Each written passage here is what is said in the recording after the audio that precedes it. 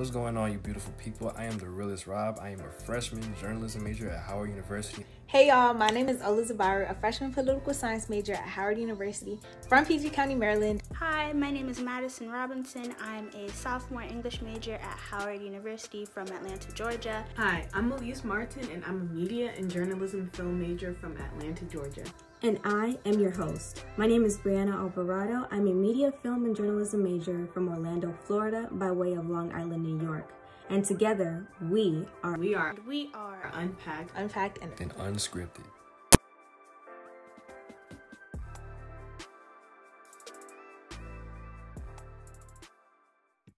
Hello, y'all. Welcome to Unpacked and Unscripted. I'm your host, Brianna Alvarado.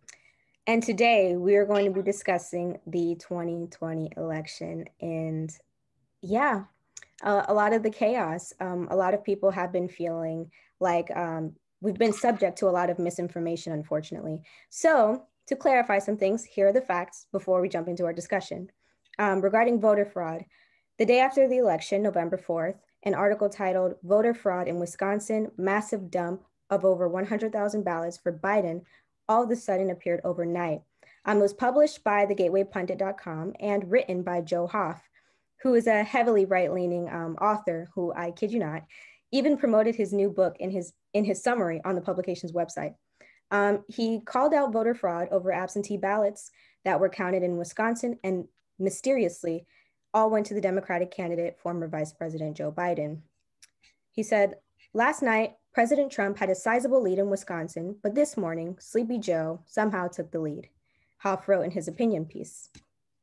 And on the same day, the Milwaukee Journal Sentinel published an article written by reporter and data specialist Eric Litke, I apologize if I'm mispronouncing that, and health and science reporter for the USA Today Network Wisconsin, Madeline Heim. And they spoke directly with the director of elections in Milwaukee County, who also said, "We are not finding ballots," Julietta Henry, director of elections from Milwaukee County, mentioned, and ballots are being counted. The increase in the chart simply shows when the city of Milwaukee reported its absentee ballot results. So this was all centered around a graph that was posted by 538, and it showed a little spike in the Democratic vote results that a lot of Republicans found suspicious. So, I think it's important for us to note that it is difficult to not fall under the sway of misinformation during this really crucial election. So with all this, Trump saying to stop counting the votes, accusations of voter fraud, and confirmed by many news outlets that he has been spreading misinformation, does that work to undermine a democracy? Do you think so? If not, explain why. If you do, also explain. I definitely think he's trying to undermine the democracy right now, because as a bipartisan system, you have to understand, even if you're not winning, you don't have the right to call, okay, I'm winning. No, I already won those votes. I already won these states. No, literally the first night of the election, Trump said, right now we're leading in Georgia, Pennsylvania, Nevada. We've already won all these states. Twitter started putting stickers over his tweets saying these aren't fact checked, like saying that this is fake information, And people like the Republican Party, to me, it seems like they're so susceptible to all this false information that Trump is putting out there, and they're just eating it up. Even Fox News, you go watch Fox News, they're saying things that aren't even, backed up by evidence. And it's just frustrating to me seeing this, because I'm like, okay, you have news stations putting out facts, saying facts, and then they're just saying everything Trump is saying isn't true. So why do they continue to listen to him? That's my thing, I just don't understand, because he's saying it's partisan. Oh, Democrats are counting the votes and they're trying to steal the election. No, the Pennsylvania governor literally said Trump needs to put on his big boy pants and get out of office, because if the Republicans are counting the votes, Democrats are counting the votes, independents, they don't have just one party counting the votes in all of these states. So I'm not understanding what the issue is.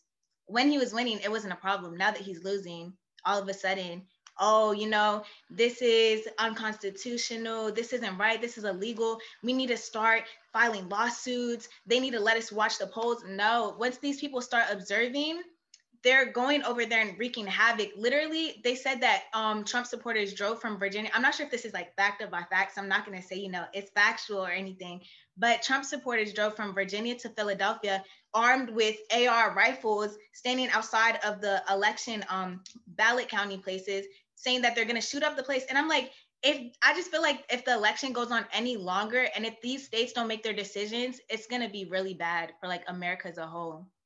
Yeah, I really feel like it's definitely undemocratic.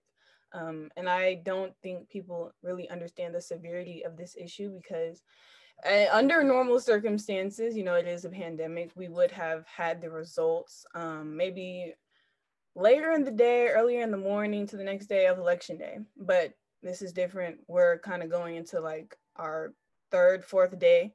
So, I can see like how people are not understanding. So there are mail-in ballots that take weeks to show up to these ballot counting places. And this is what these people are counting. I feel like a lot of Trump's supporters believe that they're counting votes after the election. And that's not what's taking place. He's not letting the process happen. Like Ola said, you don't stop the process just because you're winning. You got to keep going. You got to count all the votes. They all need to be accounted for.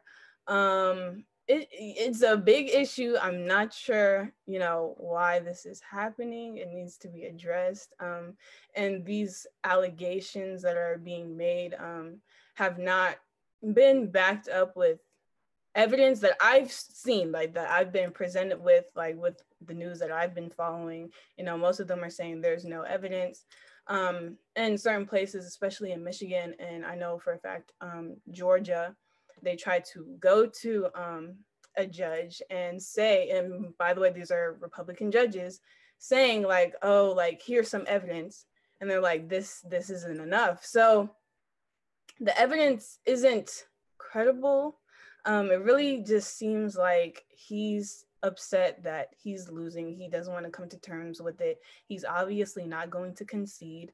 And this is definitely a threat to our democracy for sure. He is trying to undermine our democracy, but I don't think it's a big threat, mainly because we've seen people like Georgia, like who are controlled by mostly Republicans, saying like, there's not enough evidence that there is, some type of voter fraud or anything like that. And it's just funny to see because like before the election, Republicans, well, I'm gonna say Trump encouraged his voters to go out and vote, like wait in line and vote in the polls on election day. But Democrats, they encourage their voters to do mail-in ballots and do absentee ballots and stuff like that before you have to get in those extremely long lines on election day. And that's what we're seeing. So it's like, how can you tell your people to how can you encourage your people to go on election day and vote on election day, and that's what they count first. And now that you see that there's absentee votes going for Democrats, you're like, oh wait, no, there's something. Not like, no, that's what you did. You made the bed, you got to lay on it, and that's all it is. It's just him being a sore loser. I don't. Yeah, it's just him being a sore loser. That's really it. But I don't think it's going to undermine our democracy. But I do think that people should like get away from the buildings and the facilities where the people are counting the votes, because you're kind of putting pressure on people who volunteer their time to make sure that every vote is counted, which is about our democracy. One person, one vote, and that's it. That's your voice, that's your power, that's your right, and everybody should be able to vote, and it should be counted.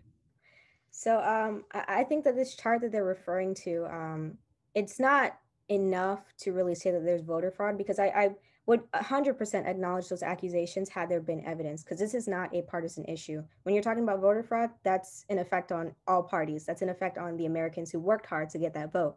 So I completely would, understand the anger and the frustrations of, voter fraud accusations, especially affecting the outcome, affecting what president we get. But like we were discussing, there's no hard evidence. Even in doing research, a lot of it has been debunked. A lot of it has been proven to be false. And especially a lot of news outlets, like you were saying earlier, Elise, when we're following these news outlets, a lot of them have to say right away, hey, this is really, this has been fact checked and this is not correct. So, and also the mail-in ballots that we were talking about, the absentee ballots, the Republicans, I don't know if they're expecting that their voters or supporters were going to do a lot of mail ballots. They were not going to see large numbers when those ballots were getting counted at the end. So it's not too far-fetched to think that the Democratic voters came in large numbers in those absentee ballots. So when that spike came in at the end from those absentee ballots, it made perfect sense. And they were not found at 3 o'clock in the morning, 4 o'clock in the morning, as some people were saying. This is our process, and I feel like it should be respected by all sides of the fence. Even if this didn't turn in our favor, which, that happens, you have to respect the process. So